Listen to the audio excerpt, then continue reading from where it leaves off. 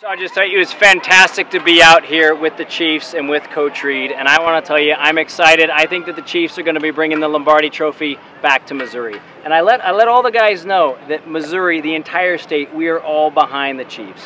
And I spoke to him a little bit, not just as governor, but about my experience as a Navy SEAL. I think the entire state of Missouri is behind the Chiefs. And from my impression, talking with people on every side, east, west, north, south, wherever you go in the state of Missouri, people are really clear that there are two teams that they're rooting for. First, everybody's rooting for the Kansas City Chiefs. And second, they're rooting for whoever's playing the Rams. I mean, everybody is excited about the Chiefs, and I think that we've got a Super Bowl quality team right here in Missouri, and I'm excited to support them every Sunday. This is a fantastic team, and it brings people together.